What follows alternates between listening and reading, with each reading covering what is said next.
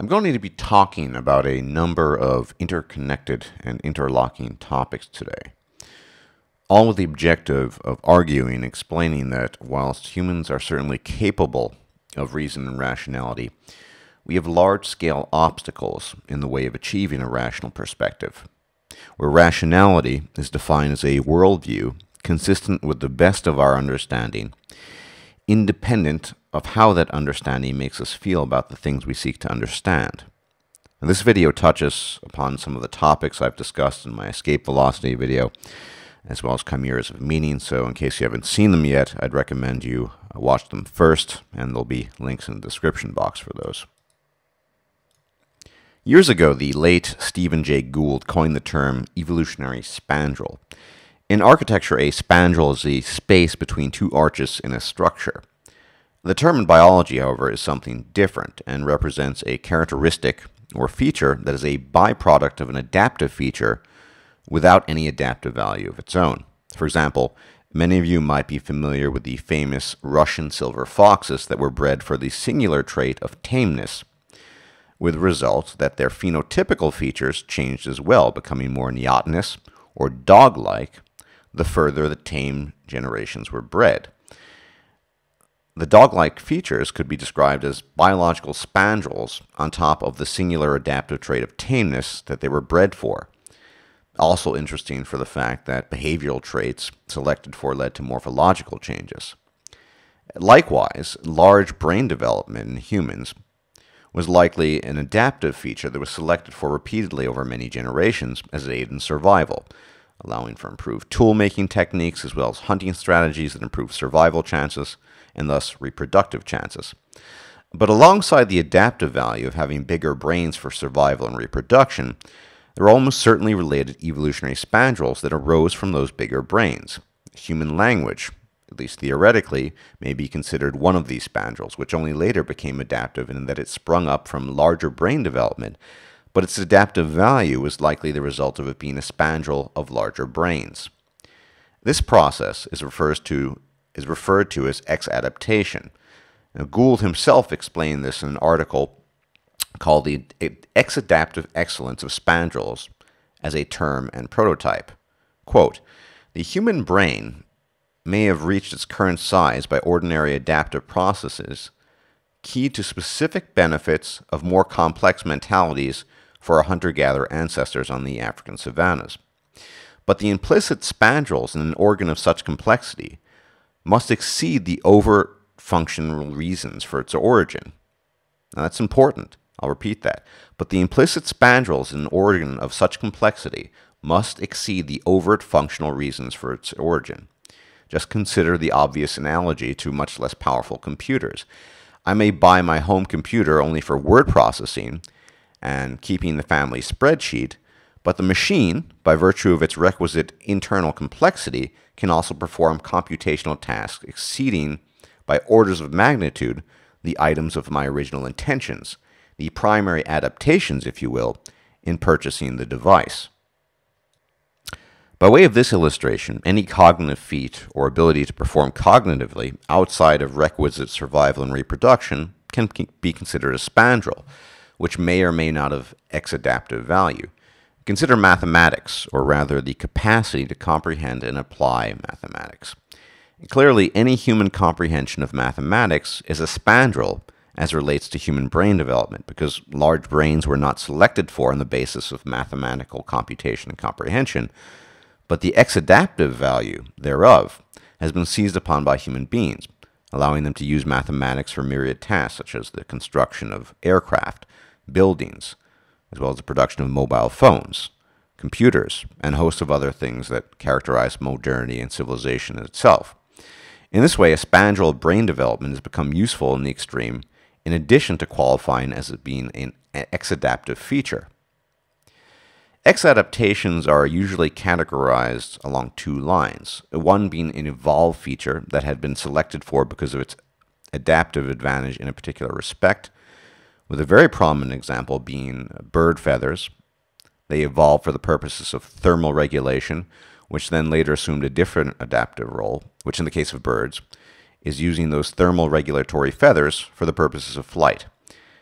This is termed co-opted adaptation because the original primary adaptive feature has been taken over by another one. In the case of humans, the beneficial effects of having larger brains, which allow humans to understand abstract concepts and consequently manipulate the world via those concepts, physics, chemistry, mathematics, are pure spandrels in that the brain did not develop for a specific purpose, such as thermal regulation, but possess multiple features, none of which was co-opted for a specific new feature. The human brain and its byproducts can thus be seen as a layer of spandrels upon spandrels, which lead to a particular cognitive spandrel I wish to talk about now at length. Not every spandrel has a clear-cut exadaptive value, and the cognitive spandrel I want to address now is one that runs to conflict with other cognitive spandrels in that it has exadaptive value, but also creates a conflict between our potential for reason and rationality and our willingness to bypass that potential in favor of other inclinations we possess that run counter to it, something that I will discuss at length later. Just as the ability to understand and apply mathematics is a useful cognitive spandrel, so too is our seeming unique awareness of our mortal status, what I term death awareness, more commonly referred to as mortality salience. No other animal, at least no other animal we're aware of, is cognizant of its forthcoming termination, as is the human ape, and consequently, no other animals develop the panoply of cognitive tricks and mental gymnastics in an effort to circumvent uncertainty and ineluctability. And this has been scrutinized extensively by psychologists, anthropologists, sociologists, in an attempt to better understand a reaction to death awareness and how we deal with it. It is important to remember throughout the discussion that death awareness has both conscious and subconscious underpinnings, in that one can momentarily or lengthily contemplate one's own mortality, only then to go for years with little conscious thought given to it, but with all the subconscious pins and triggers remaining ever present and directing certain aspects of our behavior unbeknownst to us. How humans cope with this has been elaborated upon by something called TMT, or terror management theory. Terror management theory is ultimately based upon the work of Ernst Becker in his signature book, The Denial of Death, where he argues that much, if not all, of human civilization, cultural tradition, and in particular religion, but also a host of other things such as national identity, politics, etc., are a large-scale defense mechanism against death awareness and a reinforcement of self-importance and ego preservation, commonly referred to as self-esteem. Now, to be fair, I don't entirely agree with him, and I think this view is overly simplified and that it's a bit too expansive and all-encompassing, and particularly with respects to every aspect of civilization in its totality. But there's a solid core, an accurate core of truth to it, and I want to expand upon, whose tendrils do, in fact, seep into virtually every aspect of human life. Now, let's start this discussion with religion. Religion is probably the human ape's chief immortality project, or at least his most obvious one, in that it's ubiquitous, can be readily dissected as such a project in an overt manner, and remains largely ineradicable as a phenomenon amongst human beings. The world over, one constant theme is religion. Most, if not all religions, posit that there exists some hereafter, that a soul, disembodied or otherwise, floats off death and persists. And in persisting, so too persists the mind or personality of the possessor of said soul. There's likely not a religion on earth that does not have some variation of this theme. Religion, in essence, has always sold the best product man could ever muster, namely immortality. And in years bygone, it was a wholly believable product, since alongside religion's chief product of immortality, it offered an explanatory mechanism for the workings of the world as well, and had no competition explaining the world until fairly recently. In this respect, religion was and is a failed science, and only lost ground to modern empirical science in recent times, but this secondary aspect as an explanatory mechanism is of little importance since its primary product and function remains as popular as ever, which leads us to the next point.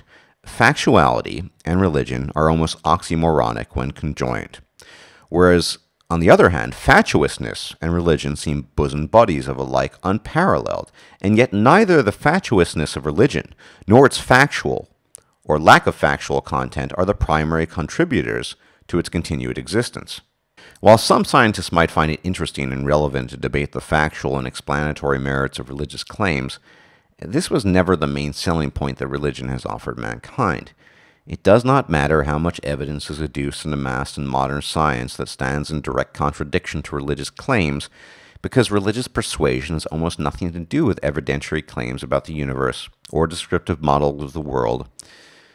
And when such claims and models do arise, they are merely a side project engaged in to buffer and support the immortality project that is its chief undertaking. And this is far too often overlooked by atheists and anti-theists alike. And this is why the so-called atheist movement has and always will fail in its endeavors, at least on a large scale. Atheism, which, as Girl Writes What pointed out in her video, Atheists You Asked For It, is little more than a non-belief in deities, based on a lack of evidence. And admittedly, and I'm here in complete agreement with Girl Writes What, most people involved in the so-called atheist movement supplement their atheism with far too many intellectual prosthetics, with the end result being the atheism plus controversy, among other things, and I'll have more to say on that later. Recall that religion sells the best product out there, immortality. Atheism, by contrast, peddles the worst product out there, death. All the evidence in the world presented in favor of an atheistic cosmogony and cosmology will not be sufficient because the atheist product carries with it what is probably the lowest selling point of anything available to man: annihilation, death, the end of everything. And not just any death, a complete and thorough termination of existence with no return thence thereafter. And one would be hard-pressed to receive any payment at all for such wares. Atheists, inasmuch as they congregate around the term atheism as if it were some coherent set of organizational principles, are essentially merchants of death, and yes, I'm borrowing the term from economics. And there's no way past that. To those who might counter this by claiming that atheism, and I'm speaking primarily of the mass movement, promotes positivity through life affirmation and denial of a hell-bent afterlife, this is not what comes out to the majority of consumers buying your product. And indeed, if you've watched my video entitled The Chimeras of Meaning, there is a relationship between the Immortality Project and the quest for absolute meaning, both of which are offered up in abundance by most religions. And intimately tied to any form of immortality project is the concept of what I prefer to call ego affirmation, usually referred to as self-esteem, where self-esteem is defined by two components, the first being the validity of a particular worldview, and this worldview can run the range from a religious one to a conspiratorial Alex Jonesian one, and the second being the degree to which one lives in concert with that worldview, essentially one's faithfulness to its tenets. And here it's critical to note that nowhere in the definition of ego affirmation does accuracy or truth fit, at least in an objective factual sense. Valid is used here not in a logical sense, but it's an original etymological sense, as it originally stems from the Latin verb valere, meaning to be strong. Strength does not imply truth in terms of terror management theory and ego affirmation. Valid simply implies the potency of a particular belief system with respects to the ability to feed and preserve the ego, as well as one's devotion to the tenets of that system.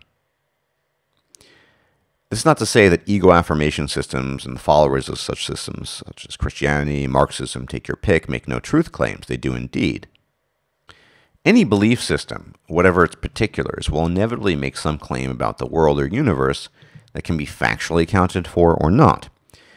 But the distinction to be made here is that when such claims found are on a factual basis, they will be made and fitted such as to conform to the respective belief system, because the validity of that system depends upon its ability to deflect opposing claims, which in turn preserves the primary objective of that belief system, namely preservation of the ego. And I should expand on what I mean by deflection. By this, I do not mean countering arguments with the adduction of counter-evidence, since the prime motivation of the devotee of any ego-invested belief system will be the sustentation of the system, not because the system is true, whatever the coincidental veracity of the system might be, but the prevention of a corrosion of said belief system, which is tantamount to a corrosion of the self, i.e. the ego that has invested so much time into that system. One prominent example of this in the so-called manosphere is that long-haired fellow from Wales, from whom we have seen time and again one non sequitur after the other, ad hominem, as well as a proliferation of genetic fallacies committed in an effort to deflect counterpoints and arguments presented against his worldview. And in this particular person's case, it's demonstrable that his worldview takes priority over evidence and objective criteria, because we can see just how much ego is invested in this belief system of left-right politics, because any counterpoint, be it related to politics or something as unrelated as GMOs, will be dismissed as the leftist collectivist conspiracy, and the person supplying the counterpoint will be attacked because he stands in disagreement with the long-haired fellow. The enemy will be branded, maligned, and named collectivist, which is some summary of evil in this man's world. Never mind that it has never been defined, but definition is another issue entirely, and once again irrelevant to the purpose of ideology. And this leads us to another element in the equation of ego affirmation and belief, which is to say, a critical part of any belief system is to defend it against the infidels, which can be members of another religion, or in the case of politics, the endless left-right circus that enthuses so many. Something I refer to as the Manichaean dichotomization, whereby deviation from the beliefs of the investors in that particular system are demonized, thereby creating a belief polarity. Now, for clarification, Mani, the progenitor, originator of Manichaeism, was an Iranian prophet of the 3rd century AD, whose teachings were characterized by the absolute duality of the universe, and they dichotomized the world into a place of light and darkness, each lying on the opposite end of the scale, whence the term and the reason for Manichaean dichotomization. And of course, we see this paradigm in numerous other religions, political systems, and even sports teams. So it begs the question as to what this is about. Now, I've talked about tribalism at length in the past before, but as yet, I've never really addressed its psychological origins, and that's something I want to remedy right now.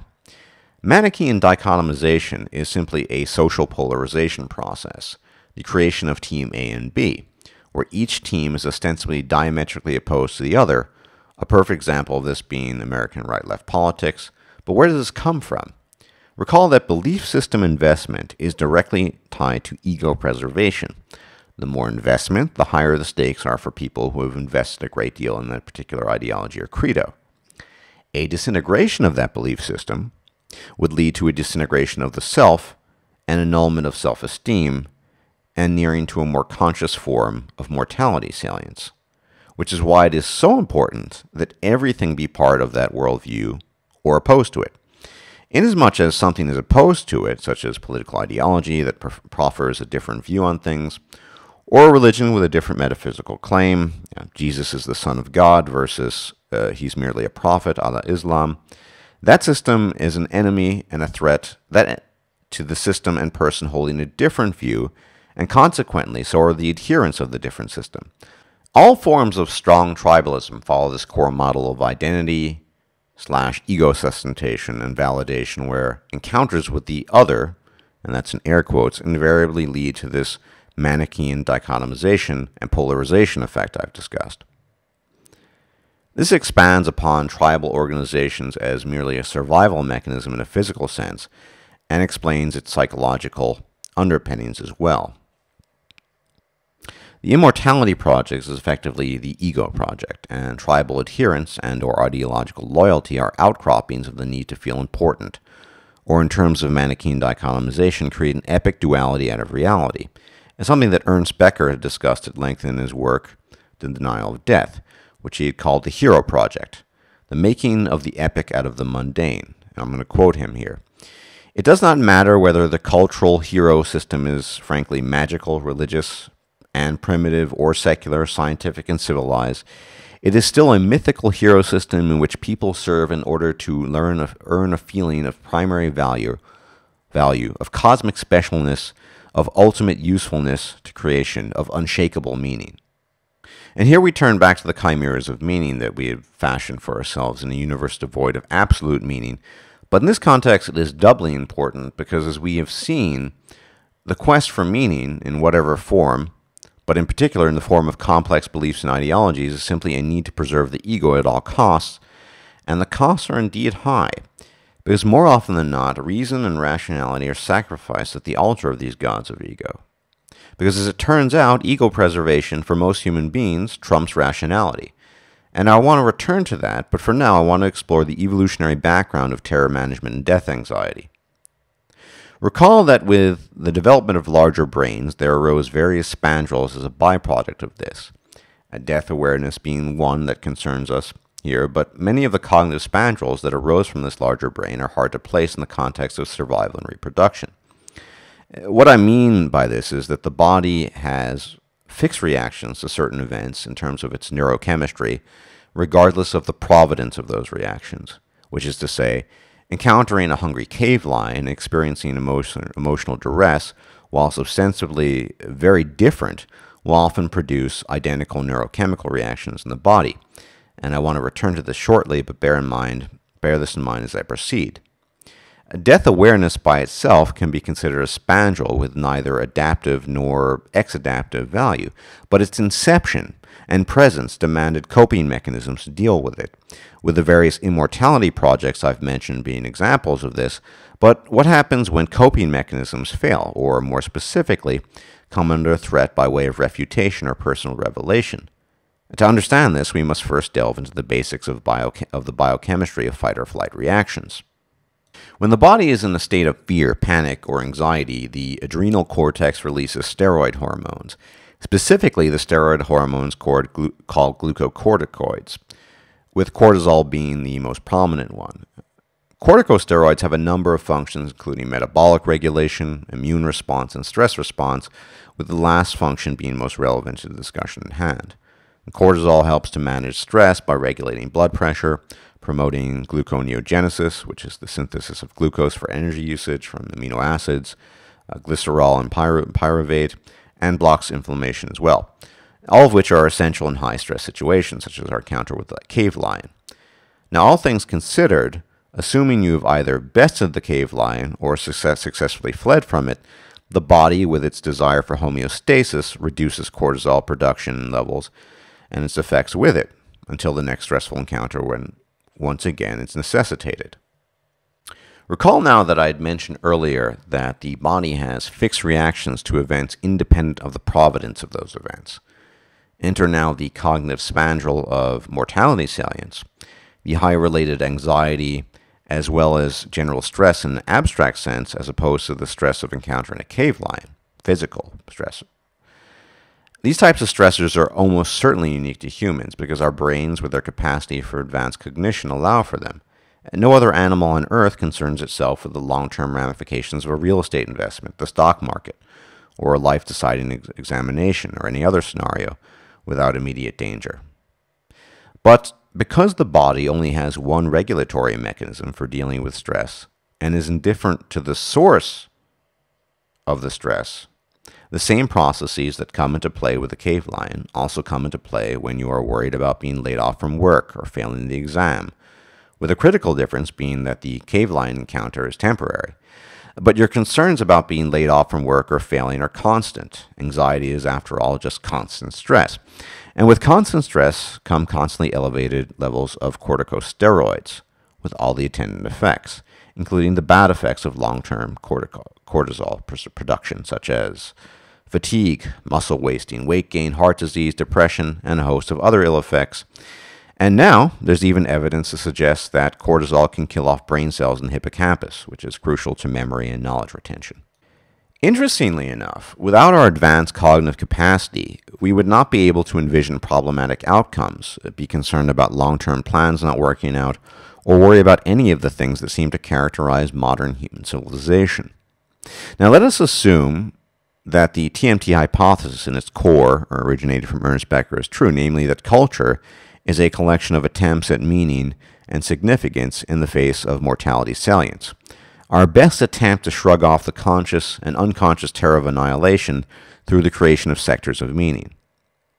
And furthermore, most, if not all, attributions of importance to the things we do are intimately tied to the maintenance of our self-esteem, which itself is dependent on the existence of those sectors of meaning. In light of this, what is truly fascinating is the sort of backfiring that has occurred with respect to our biological fight or flight mechanisms and our advanced civilization. We have overcome many of the dangers of the past, only to create our own nigh-permanent state of danger in the form of the many types of daily stress we're exposed to and create for ourselves, and be they worrying about finances, rush hour, or anything else. Whatever we have accomplished is in part offset by the slow death we inflict upon ourselves within modern civilization, as contrasted with the quick deaths of the past, a victim of tooth and claw and spear. Our own desire to ward off such occurrences led to the transition from sudden fright to permanent anxiety that could have only had its inception in an animal of higher cognitive function. We can, quite literally, kill ourselves with thought, a feat that cannot be matched by any other animal on the planet. To combat this, we require and have created ever greater simulations of meaning, for the meaning of modernity is the great distraction. With nearly endless means of entertainment, distractions in the world and on the internet, we have attempted to create a new smokescreen, a new panacea to coat our fear-laden minds with. Becker was right. Religion or Iron Man 3, these are all dreams meant to steal away the fright we feel both consciously and subconsciously. But ultimately, we cannot escape our own nature by creating things whose very own wellspring is that nature. And this is speculative on my part, but I suspect the tenacity with which we hold on to our core beliefs, irrespective of their veridical content, beyond the need to maintain self-esteem, ego, might be related to a desire to avoid not just possible damage to the ego, but the negative physiological effects that ensue when confronted with stress, in particular a stress such as the repudiation of lifelong held beliefs, and more particularly when they're attached to income and survival, such as the case with a politician, a religious leader, or an internet pundit promulgating his political faith.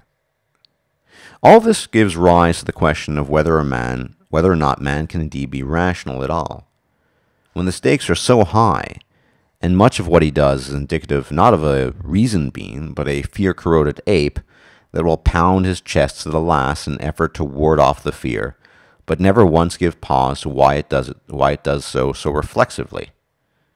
But more on this later. I would now like to talk about the differences between the sexes with respect to reason, rationality, and ego affirmation. Something of a tangent, but an important one nonetheless. There are, of course, significant neurological differences between men and women. And that would be an interesting topic in and of itself. But for the purposes of this discussion, I would like to focus on how differing reproductive roles have led to differentiated outcomes in regards to notions of religion, superstition, rational discourse, and discussion. To understand how and why men and women take different approaches to belief and maintenance of belief, it's important to go back to the most fundamental aspect of all organisms, which is the drive to reproduce copies of its genes. And in sexually dimorphic species, such as humans, there will be different strategies to achieving this depending on the sex of the achiever. It might seem far-fetched to claim that differing reproductive strategies can lead to distinguishable cognitive strategies, but we must think of much of what has ended up being our cognitive makeup is effectively spandrel stuff. For cognitively advanced animals such as Homo sapiens, spillover from differing means and approaches to reproduction based on sex is just par for the course. Specifically, the aspect I wish to focus in on is the male willingness to undertake a risk versus female desire for security and the concomitant aversion to risk-taking that desire for security accompanies. The London School of Economics evolutionary psychologist Satoshi Kanawaza explains the basis of this. Quote, "Women in virtually every society and culture are more religious than men, and the empirical evidence suggests that the reason is not gender socialization. So what explains the higher level of religiosity among women? The sex difference in religiosity follows directly from the evolutionary psychological theory of the origin of religious beliefs that I present in earlier posts, and the sex difference in risk-taking. You'll recall that the evolutionary origins of religiosity are in risk management. It is less risky to over-infer agency, and hence be susceptible to religious beliefs, than to under-infer agency and get killed by enemies, predators, when you least expect them. It is an error management strategy to minimize the total costs of errors by predisposing the human brain to commit more false positive errors of an inference than false negative errors when the former has less costly consequences than the latter. You'll also recall that women are inherently more risk-averse than men, but both because women benefit far less from taking risks, given that there's a limit on how many children women can have, and that all women are more or less guaranteed to have some children in their lifetime, and because their offspring suffer if women are risk-seeking and get injured or die as a result. This is why men are much more criminal and violent than women. If men are more risk-seeking than women, and if religion is an evolutionary means to minimize risk, then it naturally follows that women are more religious than men. Error management theory, developed by the evolutionary psychologist David Buss, fits in well with terror management theory. In fact, in many ways, they're partners in crime. As simply stated, evolutionary error management theory proposes that humans, males and females respectively, have developed cognitive biases to reduce and manage reproductive errors, with two primary outcomes: false positives and false negatives. Usually these cognitive biases are limited to psychological readings of the opposite sex's intent, but as has often been the case, our reproductive biases spill over into other domains. Women have developed a cognitive bias towards false positive assessments and judgments because their outcome is quite simply less risky than dealing with a false negative judgment outcome, women being naturally less risk-happy than our men. And put in the simplest of terms, it's far safer to assume there is some divine power watching over you and your soul than it is to assume that's not the case. And recall from earlier, not just the psychological consequences of stress, but the physiological ones. Damage to the ego and self-esteem can be life-threatening. So in this sense, women's natural cognitive biases shield them from potentially deleterious outcomes. This higher predilection to infer agency on the part of women, when there is none, stretches across the palette of the supernatural available to us, ranging from astrology, tarot cards, fortune-telling, you name it. And error management theory also explains, and this is now my own speculation supported by the above adduced evidence, the classic scenario of quote-unquote miscommunication between men and women in intimate relationships within the context of fighting. Women will often make statements along the lines of, quote-unquote, "it does not feel as if you are listening to me," whilst men simply lay out the facts.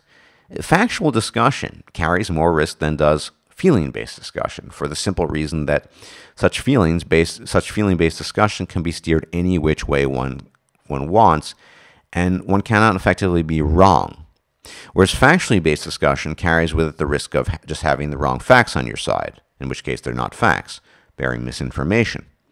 Error management theory tells us that it's simply safer to be guided by feelings rather than facts and deduction, since feelings cannot be subjected to scrutiny and repudiation, whereas facts and argumentation can be. Terror management theory explains that by doing so, damage to self-esteem can be averted, which is linked to very real life or death perceptions. Feeling is less risky and a better preservative of the ego than is thinking objectively. Now, I'm once again going to dive into the realm of speculation, but I suspect that men's greater willingness to undertake risk spills over into the domain of personal reflection and mental illness. When men lapse into depression or other states of mental agony, they're less inclined to create false positive narratives simply because it makes them feel good, but rather they're more inclined to look at things objectively, leaving them without the kind of mental and emotional buffer that women possess. That, alongside social isolation, something women don't know. Women possess far more inclination to create false positives. This could then result in the far greater suicide success of men compared to women, because quite possibly men are less likely to paint a pretty or fictitious picture for the purposes of self-deception, merely to make themselves feel good. They look at the facts, and if such facts are sufficiently grim, this can lead to fatal consequences. Now, admittedly speculation, but I think there's some evidence to support this idea. The autism researcher Simon Baron-Cohen has developed the Empathising and Systematizing theory, by which people are cognitively assessed along the lines of whether their minds function according to more empathizing or systematizing systems. The female mind is usually classed as more empathizing. Big surprise. The male mind as more systematizing. Also not a surprise. What, however, is interesting is how this manifests itself in the sexes. In the past, I've coined the term Bohr consensus to express the nigh uniformity of opinion and agreement when groups of women are among themselves. particularly in areas of public discourse. The empathizing mind is less interested in objective facts and more interested in social harmony. The systematizing mind has higher regard for facts as they pertain to systems or functions in this world. This also lends credence to the idea that, regardless how it makes people feel, women, on the whole, are less objective than our men, and more importantly, are less interested in objective truth than our men. Exceptions exist and will always exist, but our different evolutionary backgrounds have helped shape separate mental apparati for the purposes of reproduction, which then result in spillover effects in other areas. An empathizing mind will be more inclined towards social harmony, getting along, etc., whilst a systematizing mind will be more inclined towards comprehension, creating things based on that comprehension. In prehistoric times, an empathizing system would have been useful for child rearing, intrasexual socialization, cohesion, and reducing social conflict, which is important to risk reduction, very important to women. A systematizing mind, on the other hand, would have been useful in developing hunting strategies, building essential structures such as shelters, campfires, and in bouts of intrasexual male competition. Now, much of this explains why feminism is so successful and so seductive and so readily accepted by women.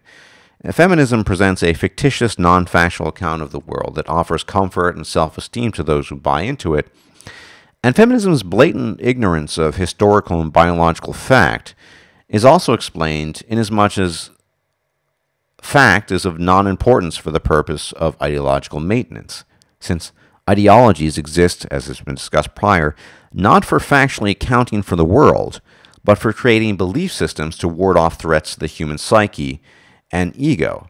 And what better way for women to do this than to create a system of eternal victimization, where penance can never be sufficiently be paid for by the sinners, and salvation from victimhood is forever unattainable for the victims. Now, moving on to another topic. Now, look at any poll or set of stats will show you that almost universally, religious people are happier and more content than non-religious people. Now, of course, only a fool would take this as evidence for the veracity of religious claims and beliefs, but it's nonetheless important to note. Happiness should now be correctly understood to be code for an intact and undamaged self-esteem. What is meant by religious people being happier is that they are better shielded from intellectual and ideological challenges to their well-being by dint of their faith, and that would be something that's absent in a non-believer. And this is yet another reason why atheists and so-called skeptics have so many obstacles in peddling the wares that they sell. Humans on the whole have not evolved to be rational per se, nor have they evolved to comprehend the world. Comprehension and rational activity are forced engagements requiring great willpower. Humans of all sorts would much rather act in concert with their evolved faculties in an effort to maintain their self-esteem and ego than go against them for the sake of objectivity, where objectivity is an ever-present threat to their well-being because being objective allows for the admission and acceptance of error, something ideology, religious or otherwise, is insulated against by both nature and design. It seems rather obvious that, despite all pretensions to the contrary, even great scientists can fall afoul of ideological commitment to their own ideas where ego investment has been so great, contrasting evidence is turned away because it might dent their ego or threaten their livelihood.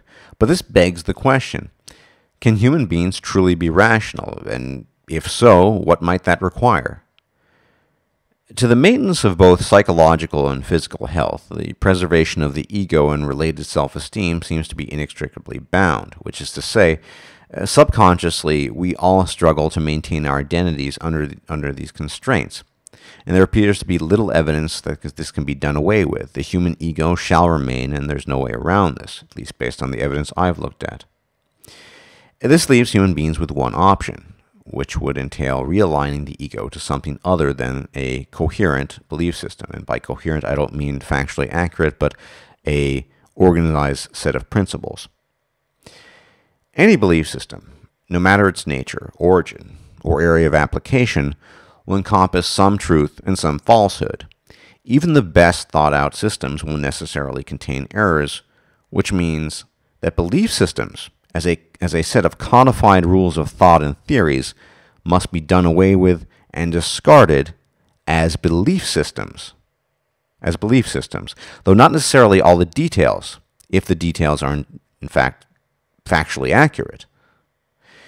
In their place, we must realign the human ego to perceive the value in truth and lack of value in falsehood, which is to say that humans can learn to feed the ego by the pursuit of objective truth and reality. When in possession of incorrect information, this should serve only to motivate and ameliorate the incomplete state of knowledge, as correction will be better improve the ego and improve self-esteem. In this matter, human contentment can become linked not to what often amounts to arbitrary sets of beliefs about the world with literal relation to reality, but reality itself. Human passion, human struggle, the need to combat inner terror, all of this can be set in a new direction where rationality becomes the gold standard for human contentment, and a seeking of objective truth and expansion of legitimate knowledge becomes the fuel for that direction. One must consider the consequences of the primitive mind urges by which we are beset upon. Tribalism, political ideologies, religious crusades, and all the nasty consequences of these things that have been recorded in history. The stakes are that high. Think of the countless lives that might have been saved had man undergone a transformation of mind.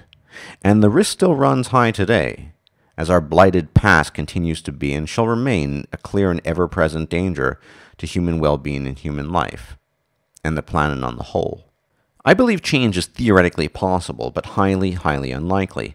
I know all too well the human penchant to seek after that which feels good, at the cost of objective understanding. And indeed, I've had many conversations with many of my fellow apes, on many an occasion, each of them revealing to me that they think truth is less important than happiness. Read ego. For this reason, a realignment of ego affirmation to objective facts and truth seems unfeasible at best, because the other more traditional paths to this end are far easier to walk. It is a question of the road not taken, of what could be attained if only for a moment we shifted our gait to walk the path not trodden, and in doing so, perhaps realize how much we have lost by blindly following the guttural urges of our past imprinted minds, and by falsely believing such urges to be claimants to a throne of joy. What wonders could we have achieved had we railed against the well-trodden path? How much further could we have come? These are questions I ask myself every day, knowing they will forever remain my speculation. If we cannot shed the ego for the sake of reason, we must realign it to reason. Of course, none of this entails constantly having accurate factual information at our disposal, something that is quite literally impossible. But rather, it means that we betake ourselves on a quest to seek that which is true and factual without being blinded or hindered by ideological shackles of any sort, whatever their seductive power, something very few can lay claim to doing. And given human inclinations and our millennia-old habits, and still far older instincts, I can predict with fair confidence that this shall never pass. And it is for this reason that man shall forever remain the contented irrationalist. In this sense, this video is very much a glimpse of what might have been, but will never be. Thanks for watching my video. If you like these sorts of videos, these kinds of videos of detailed content, please consider making a donation, because they help a great deal in the production of these kinds of detailed, complex videos. There are links below to pretty much all the things that I mentioned. If you want to delve more into the topics I mentioned, be it terror management theory, error management theory, false positives, whatever, links are all below, as well as links to my older videos. Everyone, thanks for watching, and take care. Bye-bye.